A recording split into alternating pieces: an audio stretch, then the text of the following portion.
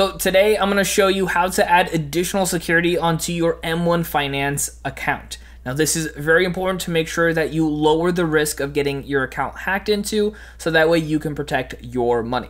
So we're going to show you how to do this here in real time today. But before we do that, if you are someone who needs student loan refinancing, check out my link down below to learn how to refinance entirely for free, as well as a nice little bonus for you for utilizing my link and supporting the channel here today, so you can get more free content just like this. Now we're going to have the app loaded up here in real time so you can see everything step by step. So currently we are on the main page of M1 Finance. So the very first thing we're going to do is go ahead and click on the person icon on the very top right hand side of the screen. Now mine is gold, but yours might be silver or gray. So we're going to go ahead and click on that right here, and it's going to bring up our settings menu. Now in the settings menu, very first thing you're going to see towards that bottom half is going to be the security. And that's what we're going to want to go ahead and click on here today. When we click on here, you're going to see the option to change your password, which, by the way, if you have a very simple password, I highly recommend changing that out or making it different if you've had it for a very long time.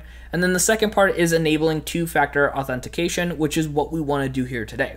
So we're going to go ahead and click on that button down over here, and it's going to give you the option to go ahead and enable it. You can see mine currently is off, so we're going to go ahead and click that on here today. Now, mostly throughout the video, I was mentioning Google Authenticator, but I actually ended up downloading the Microsoft Authenticator, and it worked just as well. And I actually preferred it throughout the process when I was going through and setting up this two-part verification process. So something to keep in mind, I did mention Google, but Microsoft Authenticator works just as well. And this is what the icon looks like right over here, if you want to make sure that you are downloading the right app. Now, when it goes through this process, it is going to show you that there is a couple different things you got to do through this. So first and foremost, you can install Google Authenticator onto your phone, which you do need to do first and foremost. And then once you have that downloaded, you can go ahead and manually enter in the code that you have for the Google Authenticator, so that way they can go ahead and go through this next process. So what we're going to do is go ahead and copy this and go into the Google Authenticator. And again, if you don't have that, you want to make sure you go ahead and download that throughout this process as well. So if you already have the Google app downloaded for the Google Authenticator, you can just go ahead and click on your Google code over here, and it'll actually offer to open up the app directly for you. So that's what we're going to do here today,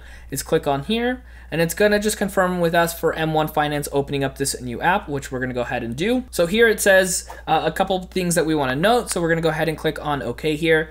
And then right here at the top, we're going to see where it says M1 Finance. Of course, I'm blurring out some information there, and our new account authorization here for us. Now, what this really does is anytime we are trying to log in, it is going to give us a temporary code that we need to be putting in, so that way we can go ahead and log in and give ourselves that extra security if for some reason somebody is trying to hack into our account. So what we're going to do is go ahead and load up M1 Finance once again. And then from here, what we're going to do is go ahead and click on the next button. So from right over here, it's going to say, please input the code generated by Google Authenticator. So you can see here, when I go onto the actual Authenticator, the timer has it so that way after 30 seconds, it does give me a new code. So I just sometimes wait if I'm very close to that timer expiring.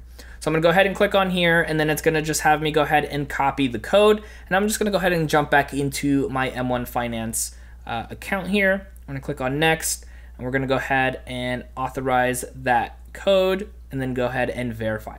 Now here it says success, your account is now enabled for two-factor authentication, and you will be asked to enter in additional codes when signing in. So we're going to go ahead and click on OK.